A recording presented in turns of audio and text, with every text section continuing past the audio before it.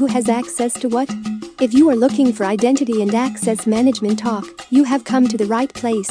This is the Identity at the Center podcast. Hosts Jeff Stedman and Jim McDonald are strategic advisors with Identity's advisory services practice and are here to talk about a wide range of identity and access management topics. Comments, questions, and accolades can all be sent to identityatthecenter.com. And now, on to the show.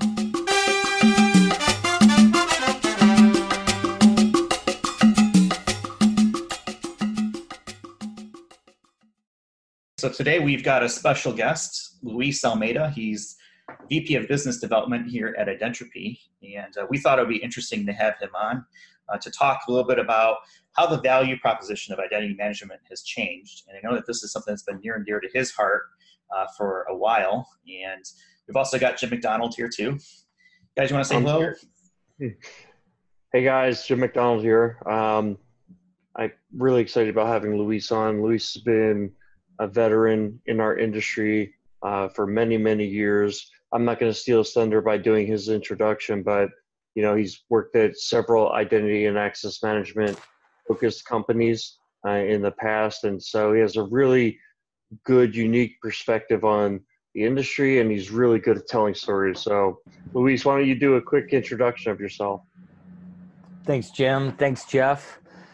So for me, it's a pleasure to be here because the respect I have for the real practitioners in this space, right? And especially Jim and Jeff, who have done it. They've been on the other side of the table, really managing programs and doing the hard work. So these are people that I have a great deal of respect for. I think the really good salespeople are the ones that try not to speak, try to give the customers a lot of space and listen. So this is a little bit uncomfortable for me, but I'll do my best, and I really appreciate the kind introduction, guys. Yeah, no, I think this is a model opening for all of our guests. If they can show the appropriate amount of deference to Jim and I, everything's just going to go great. Yeah, and I really mean it. So thanks for having me. Yeah, but as Jim was saying, I've been in the space really 15 years, over 15 years. I got my start at CA back when it was Computer Associates. I was a storage guy, really selling backups that you could do the backup, but then you couldn't restore, which was really a horrible business to be in. And a good friend of mine, Mark Potter, who ran identity for the Southeast for CA at that time, he heard me on the phone banging away, trying to help customers. And he said, I want you to come join the security team. And I looked at him and said, I think you're crazy. There's absolutely no way. I know nothing about security. And I picked up the phone and kept dialing. And he insisted, and it was the best thing that ever happened to me in my life. And so I was there for 8 years. I was very successful selling SiteMinder and CA Identity Manager. And, we used to say we'd sell out of a hole because people weren't always pleased with their experience with CA. So we really had to work hard there. And after 8 years, Mark left CA and went to join the team at Quest Software. He started the identity and access management team, and I was his first hire at Quest. And that was kind of a risk for me because Quest had just acquired Volker Informatica, a German identity and access management company. We knew Quest as a tools company, AD management, and we went over there and we actually did relatively well. I was there for 3 years, and then we suffered through a process where Vinnie Smith was going to take Quest private. And then Michael Dell said, no, you're not. We're coming in and buying you. Michael Dell's engine spoke louder, and we ended up going to work for Dell. And at Dell, large sales organization, I felt identity was going to get lost in the shuffle. Identity being such a specific thing to sell in position that I left Dell and was fortunate enough to come join our team here at Identity. I've been here 5 years. It's just been, for me, just a tremendous experience. And the reason for that is I think in the identity space, consulting services is so important.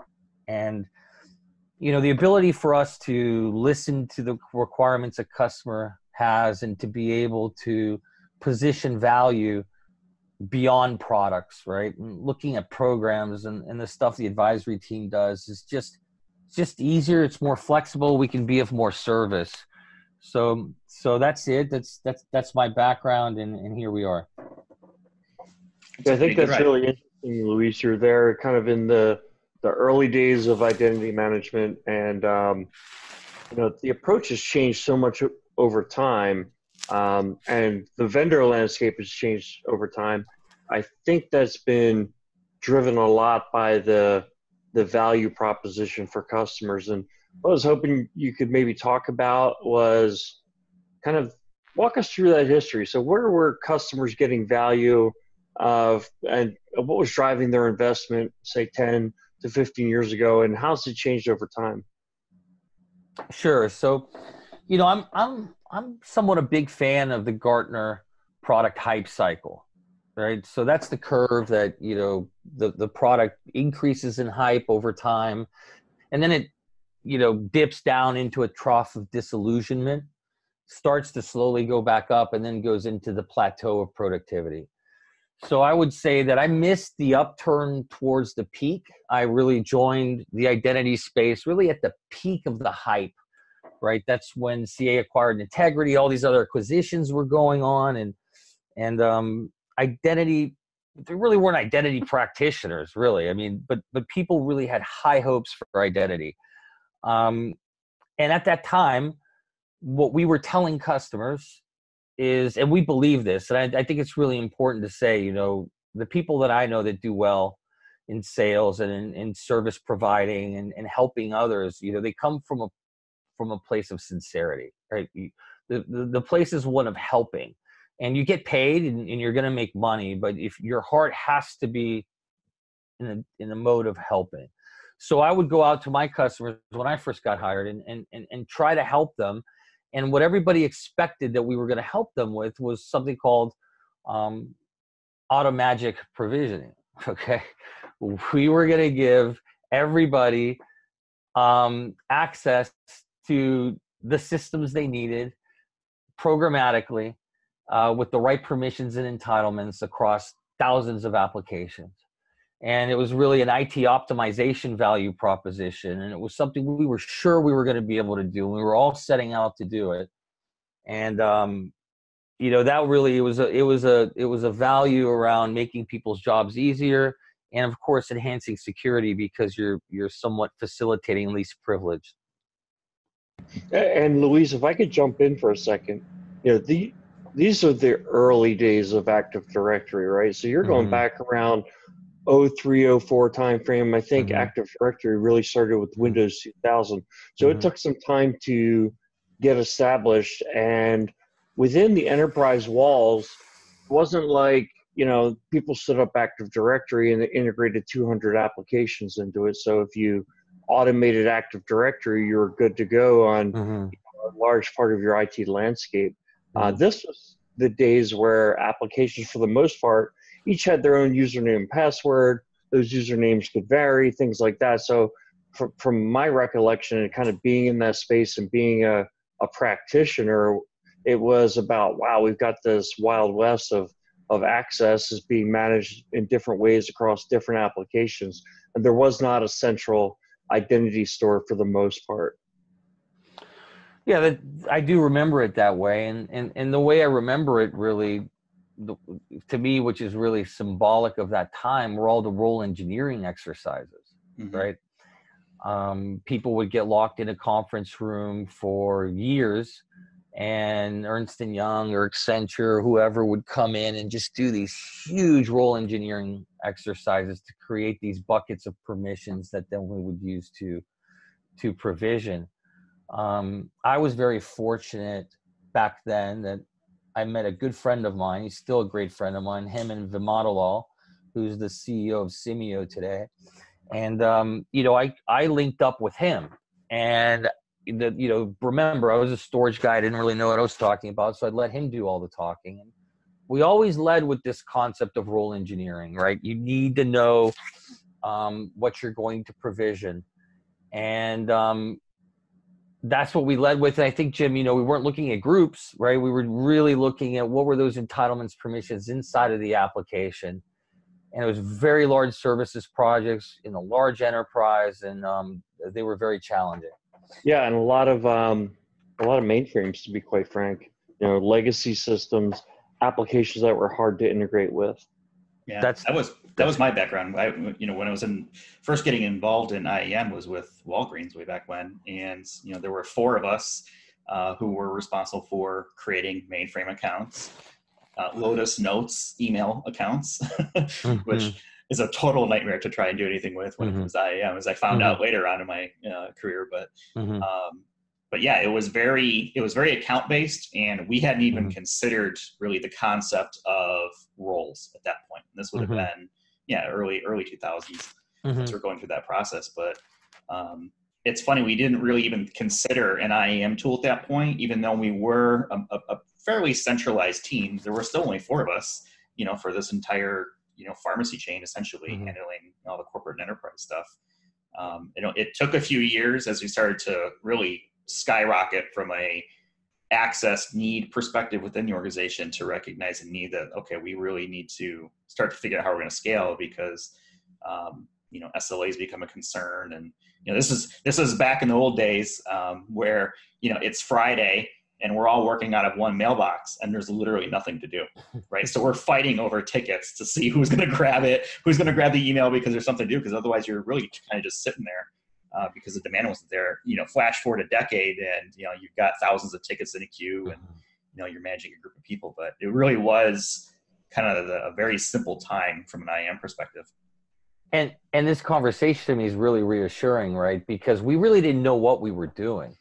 We had a vision, and we thought we knew where we were going, and together we tried to solve problems. But what that time became was a graveyard of failed implementations and unfulfilled promises and extremely disappointed customers. And, and a lot of hardworking salespeople, a lot of hardworking consultants, they're trying to figure this thing out. That was the vision, and it just wasn't working. And, a couple reasons for that, you do your role engineering exercise. It took forever. You tried to do implementations where it was, big bang. You tried to do everything at once. There wasn't this concept of, delayed perfection, but what is it that Chad says all the time? Incremental progress, which we really think about today. So there's a lot of failed implementations, a lot of money spent, and to this day we still see some remnants of that. I mean, there's some large organizations that are still suffering with a large investment sunk into an identity program that's connected to Active Directory. And that's it after, 5 years, 10 years. So that was a tough time for all of us, I think. Why do you think, I'm curious to hear your perspective on this, because I've been involved with, implementations that have started off great, having been on the customer side.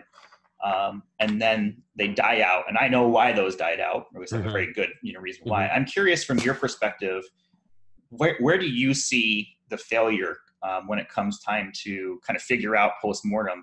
Why is only Active Directory integrated with our IAM system after 2 years, 3 years, whatever it may be? I think that goes back to what the work you guys do. I always tell clients that if you enter the partnership with us in advisory, our chances of success are much higher. And I think that is because we create executive support. And more important, so when you say, executive support, that's kind of like a buzzword. What does that really mean? What that really means to me is making them understand how difficult this thing is going to be. And making them understand that we're going to need the cooperation of the application owners, of HR. We're going to need the cooperation across the enterprise. And I think what happens in our projects, they used to, if you don't manage them correctly, they'll happen now, is people get tired. Yeah. Right. The project team gets tired. They get tired of fighting the political battle. and Active Directory usually goes first. Right? It's supposed to be one of the easier ones, right? And the AD team is one team. You go and you bang one team on the head. But, you think about people that are trying to onboard and bring into the identity program hundreds or thousands of applications, man, that's a lot of difficult conversations for one team to be having. Yeah. I think that executive support one is an important one because in my mind, that's money. I think when I think about where I was, a decade ago and really kind of starting to roll out IAM systems, for the corporations that I've worked for, it seems like they were really only funded for a point in time, right? Mm-hmm. The next 2 to 3 years, Mm-hmm. there wasn't really much planning beyond that, and that's just something that you kind of have to think about is this is a program, not a project. Yeah. I remember having a conversation with a guy, he was like a director level professional, super go-getter. He wanted to fix things, and he called me, and I was really just giving advice because he didn't want to buy services. He didn't want to buy product. He'd been given by Microsoft, I think at the time was MIM or FIM. And he's like, I'm going to do this. And I said, look, man, I'm not trying to sell you anything. I promise you. But I'll tell you that if you embark on this journey by yourself, you are entering what I like to call a career cul-de-sac. Because you're not going to be able to do anything, and people are going to have expectations because they're like, you've got the licenses for free. Why isn't this thing done? Mm-hmm. And you just aren't going to be able to do it on yourself. And I think that really resonated for him. Free enterprise software is not free. That's what I found. We see that a lot of times with, I've seen it personally with, Oracle licenses are free from an IAM perspective because they get databases or something like that. But there's a lot of implementation that goes along with it. And there is that expectation of, it's free. Why didn't we have it up and running already? There's a way more to it. And that really applies to any software. That's right. So back in the day, it was super hard. We were trying to solve a super difficult problem. We didn't really understand exactly where we were doing. This whole coordination in the enterprise was difficult. And we entered into what Gartner calls the trough of disillusionment, to the point that it wasn't just one meeting. It was several meetings that I went into that my sponsor said, don't mention identity. Don't call this an identity project. And I was like, what do you want to call it, man? That was an interesting point in time. And then I remember being at an event, and my good friend, I'll mention him again, Mark Potter, pointed to a booth, and he said, oh, that's Avexa. That's hot stuff. And next to Avexa was SailPoint. And I'd never heard of Avexa and SailPoint. I had been competing with IBM and Oracle. And I kind of ignored it. I was never really a visionary. I was really, I sold the cars that were on the lot and did what I had to do. But lo and behold, those names were going to become very close to me. It's who I really started competing with. And I think they played a major role in changing the story around identity. So I'll keep going. I paused there for you guys to interject, but I'll keep going. So, well, I was trying to think of a way to disagree with you, but no, you're right. Yeah. There were two of them. So, yeah. And at that same time, which was really interesting, there was something happened called Sarbanes-Oxley. It was just about at that same time as well. And this isn't my quote.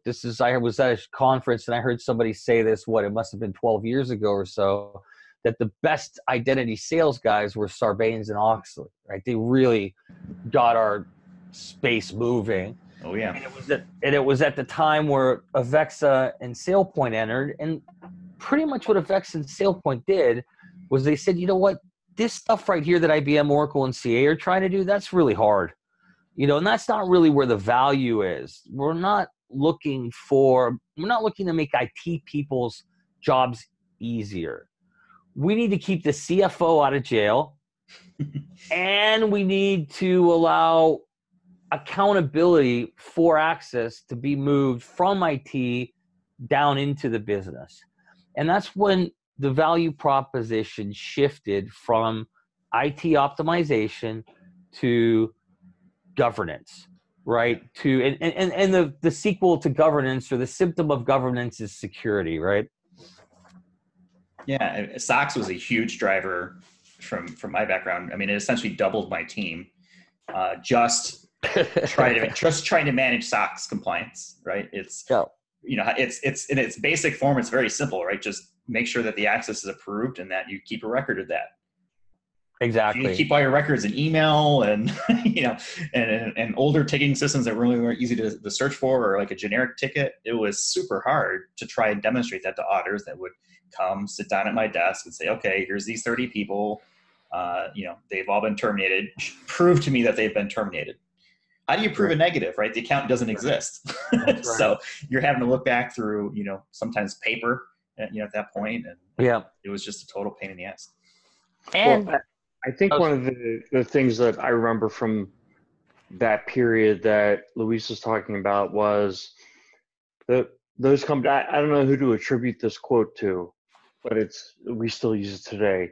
They talked about who has access to what. You need to be able to show who has access to what, and that's what their solution specialized in.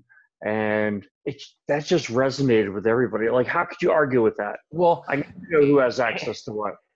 not only does that resonate from the standpoint of like, yeah, that makes sense, everybody needs to know, but remember, now we're no longer trying to do the really difficult things. So it's like every identity guy just ran over to that and said, yeah, let's do this. Because Jim, even in our projects today, the aggregation of identities, right, the consolidation of the identities into the identity system, and then correlation and doing the unique ID and cleaning the system, that's, I'm not a practitioner, but from what I've seen, that's much easier than trying to automatically provision with entitlements and permissions, right? So everybody kind of flocked to that, I think.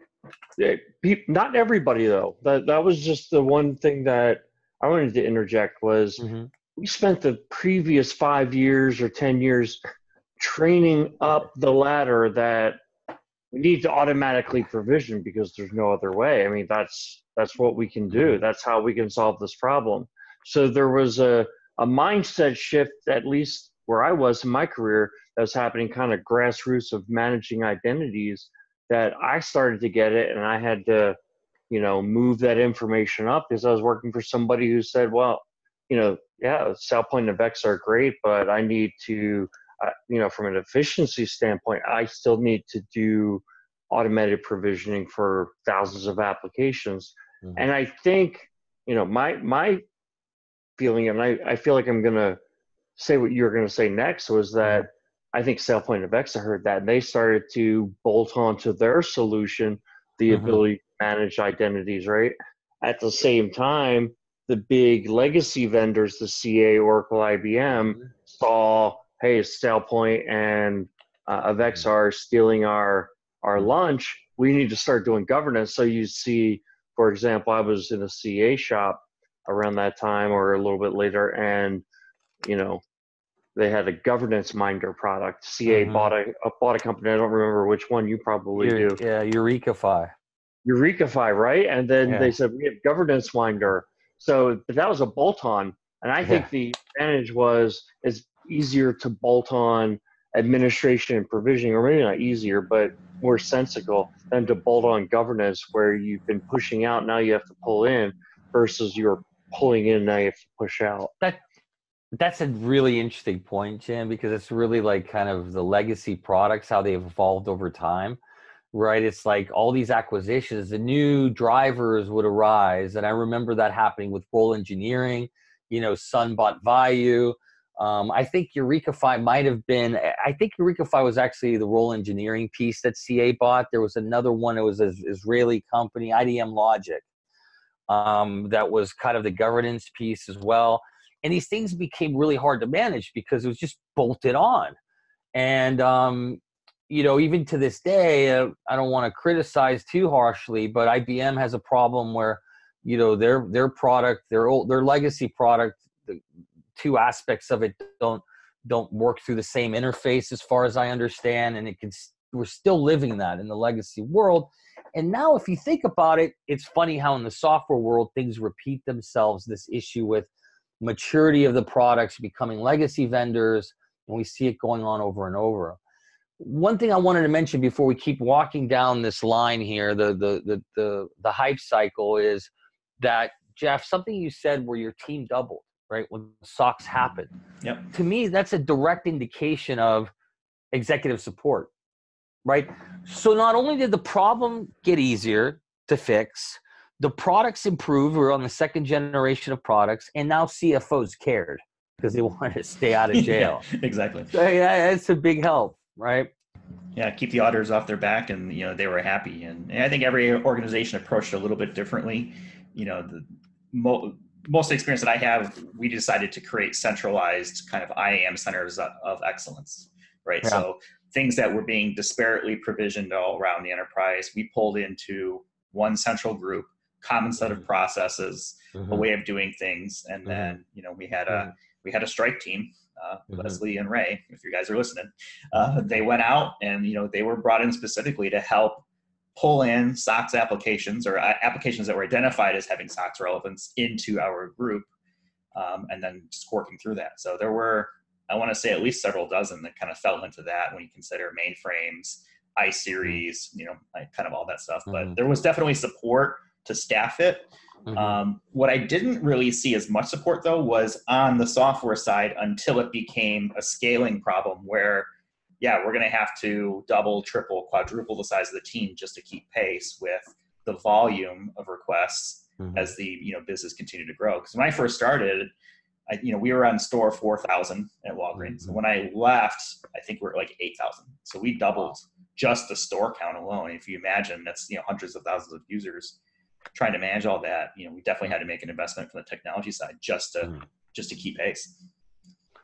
Yeah, and something Jim said, right? The provisioning requirements still remained, right? And people were still doing that. Yet I think these side projects around governance were going on. Even when people had CA, IBM, and Oracle, they were deploying SailPoint and Avexa in parallel to that.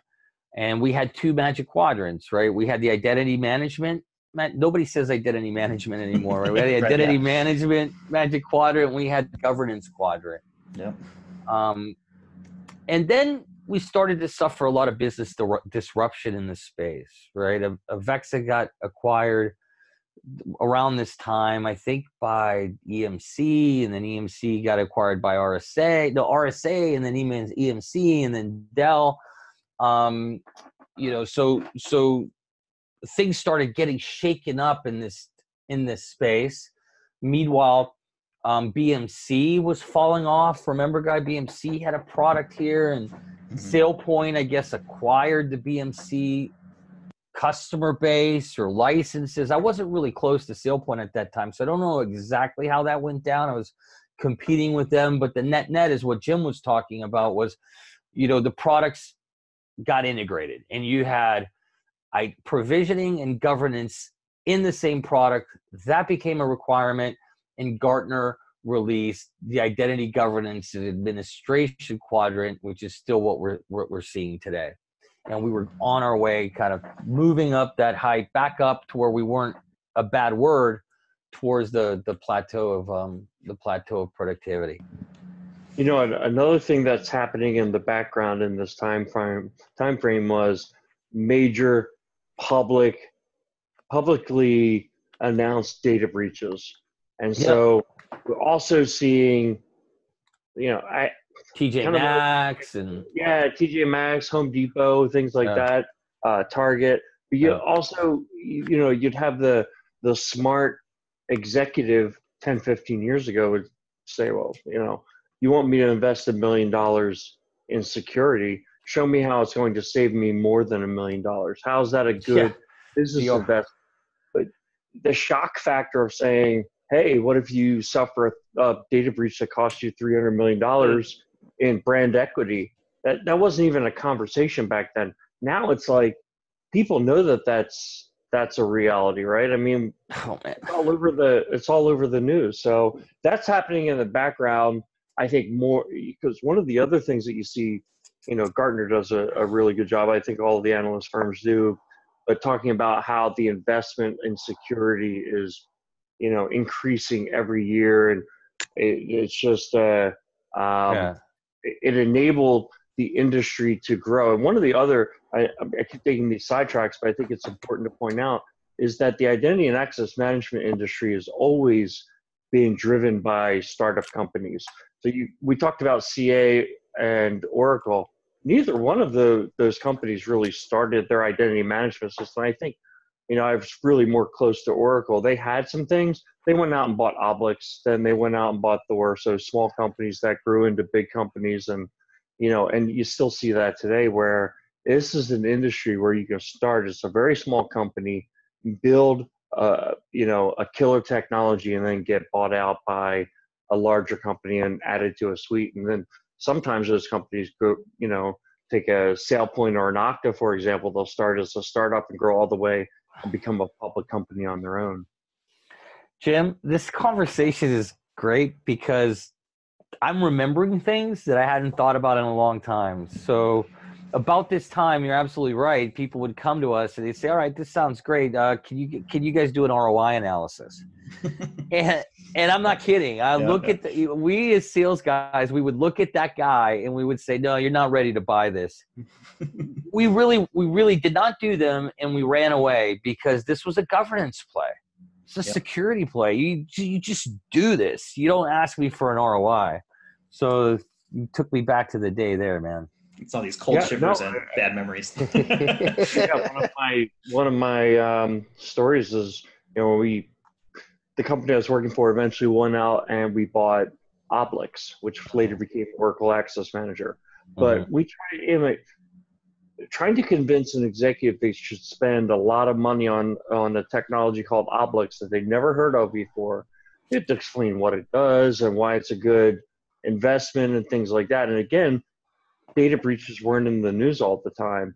So we went back to the Oblix sales rep, who, by the way, was Tom Neckel, who had been at Identitropy, who later up. Oh, I know Tom. Yeah, I was here a little while with him. He was here at Identitropy for a while. Mm-hmm. He was our sales guy, and I asked him the same kind of question. I think he gave me the same cross-eyed look. But ultimately, the way they would build an ROI was, well, how much do you guys pay for a password reset? Oh, password reset. Now you're going to the you're digging deep in the album crate here, man.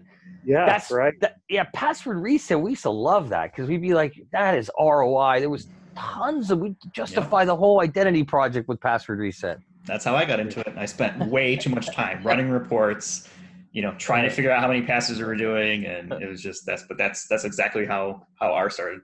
And that's funny too, because that is significant value to the business, right? Like that's an identity value proposition where the users are grateful. The only thing perhaps better is single sign-on. And if you remember back in this day, now I'm mixing Gartner quadrants, I'm mixing sectors, but everybody wanted to do what we called enterprise single sign-on, which was single sign-on inside the organization, which was a pain. It was not easy to do. Yeah. And then things shifted again, right? It became more about web single sign-on. More things were Active Directory centric. It wasn't really single sign-on. It was simplified sign-on, where you just used the same password over and over, but you didn't just automatically have access without authenticating. Yeah, you'd have like little listeners running on AD. They'd pick up a password change, right? And then push that out. So it really wasn't synchronization. Yeah, exactly. Spent a lot of time in Windows Genas, right? Trying to make sure those things were working right for the users. So go ahead, Jeff. Go ahead. No, I was going to say, I know you guys don't want to have a 2-hour podcast. I know we could probably. How are we doing on time? I think we got a couple minutes. I want to ask you a couple questions outside of this. And I want to ask you, the first one is, from a hype perspective, what's something that you see today that is either really overhyped or underhyped, in your opinion? AI. And is it over or under? Over. I mean, so I think this is really interesting, right? This is actually, now let's get the plateau. So, so what happened, right? These things became easier. Applications have programming interfaces now that we can go in. The synchronization problem became simpler. Expectations are less. So I don't want you to provision entitlements. Not some do, but I'm okay with you creating the account. So it got easier. The environment got less. You'd have more access to build these integrations. and we hit this plateau where we're just working. Like we can look at our clients and we can say it's going to work. We have, 30 active projects. A couple people might not be 100% satisfied, but generally we're doing our jobs and we're coming in under budget, and there aren't all these issues. So now enter this new era right now, right, where everybody knows that the enemy is within. Right. Everybody understands insider threat. Everybody understands the walls are gone. People are accessing our data from outside of our data centers. So the old paradigm of firewalls and keeping people out is gone. So what's left for us, right, is identity. If everybody's coming in and out, at least I want to know who's coming in and out, where they're going. Mm-hmm. Right. And then, these concepts of deep learning and machine learning and AI and all of this stuff that can process data more quickly and look for behavior patterns. That's the big promise we're all living right now. And to me, that creates now getting us out of this plateau and starting a new hype cycle, right? A new hype towards behavior-based automagic provisioning and behavior-based authentication and authorization and all of these things that I'm sure you're seeing as well. Would you agree with that, Jeff? Yeah, I think probably we're talking about things like adaptive authentication, right? Conditional logic, those types of things, right? Yeah. I wonder if it's AI is because there really hasn't been a real good application yet in the IAM space. Mm-hmm. I think there is logic, right? And you're trying to detect behaviors. I think that's probably just one phase of it. But I look at more from the end user side, right? When am I going to go and say, hey, well, I don't want to trigger my things in here, but if I say Alexa or Google or Siri, when are they that natural language kind of input going to be able to infer, what I'm trying to do? And then how does it help me get access to what I need? Going forward. So I think what we're seeing in AI that's not necessarily overhyped is you can apply AI within the product to simplify tasks, right? Repetitive tasks no longer need to be manual. There are things inside the product that are made easier, let's say. But the real value spans the product, and it really spans outside the product. It creates new product categories, right? So we're seeing the opportunity for integration between behavior analytics and identity governance, where identity governance tells us who has access to what. And now we have to start caring about what people are doing with that access, right? Yep. So there's a whole new shift that involves identity, that surrounds identity, that's wrapped around AI and intelligence and machine learning, that is going to force us to reevaluate our organizations that say, okay, I had identity over here and I had SIEM and behavior analytics over there. These teams need to collapse, or at the very least, they need to start speaking with one another, which somewhat reminds us, remember when you said you got your strike team formed? Yep. I think this is happening again, and I think it has to happen. Yeah, there's going to be obviously maturity in the space as well, right? So products need to find some way to, how do you either get more value out of it or explore new avenues and, other ways to kind of get feet in the door to fix security things, right? Like blockchain, right? Everyone's been talking about blockchain. For IAM, I'm still not quite sure where that's going to be really applicable. Yeah, in an enterprise situation, I understand the benefits, right? You've got your distributed ledger, et cetera, but how does that fit in an IAM space beyond just a management of an identity? That's maybe more self-sovereign type of things. Well, I think that's yours and Jim's job, right? That's what's so interesting, because we sit somewhere between the vendor and the client. Our interests are aligned with the client always. What the client expects for us is to push them or pull them or help them really evolve, right, and improve. So once you're doing that, you're no longer doing meat and potatoes. You're really encouraging people to progress. So in that sense, we're moving towards the vendor, yet we're looking at the vendor and looking back into the customer and saying, well, we've never seen that done before. Right. And I think that's really our biggest value proposition from an advisory and consultative perspective. Execution's huge, right? Chad and Wolcott, who runs our services, his teams, and screwing it in. It's like the two people you gave a shot out to. That's the super hard work. Mhm. But I think our job is also extremely valuable to say, yeah, you know what? I don't really buy that. I don't really know if that's going to work, but we can try it and we can mitigate risk and we can do it in a pilot. But we're not just going to sell you that hook, line, and sinker. Right. All right. I think we should probably start to close it out here. Jim, do you have anything that you want to add? I just a thought that I was having as you guys were talking about that. It seems to me that one of the areas where, Luis identified the AI piece as overhyped.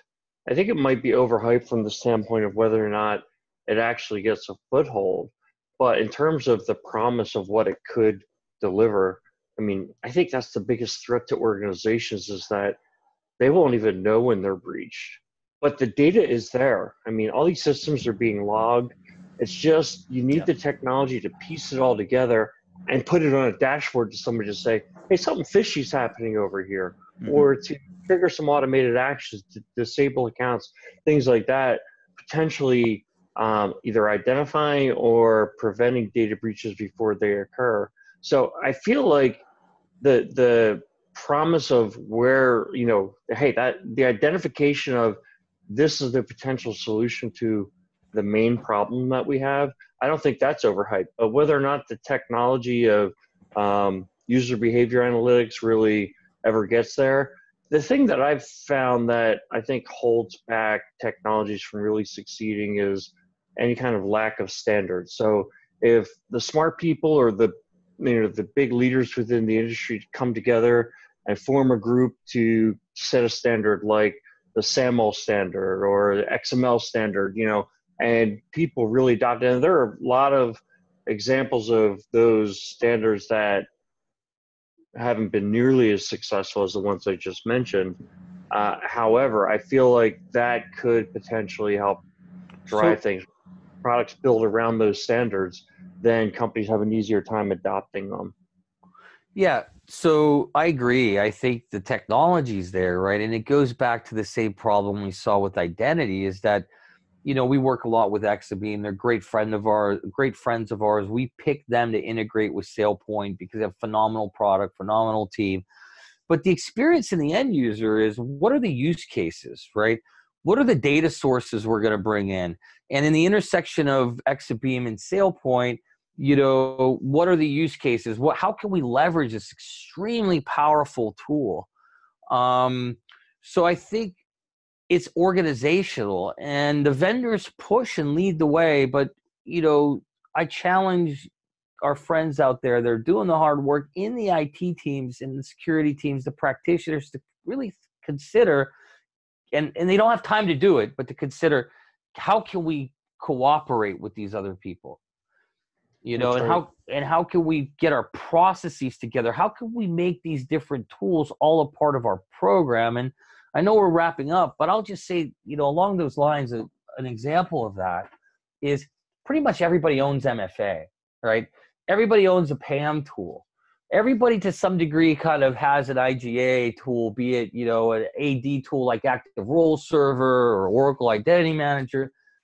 The challenge is how are we going to integrate those into our processes, and how do we tie all those things together? And I know that's what you guys struggle with, and that's why I'll end my piece here where I started it, which I always have a great deal of respect for you guys that are customer facing in the account, challenging and helping people move forward. I think my job's a lot easier. I agree.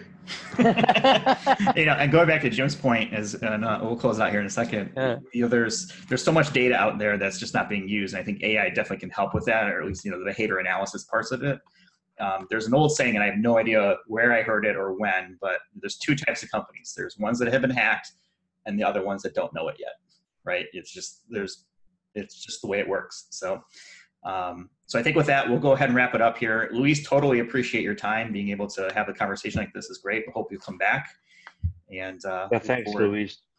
Hey, guy, it's a privilege. Just for the record, it is Friday at 4 p.m. And, us sales guys, about this time of day on a Friday, we start wondering what we're doing here in front of the laptop. But to me, this was great. And thank you guys for having me. And, have a great weekend. You've been listening to the Identity at the Center podcast. To access all episodes, visit identityatthecenter.com.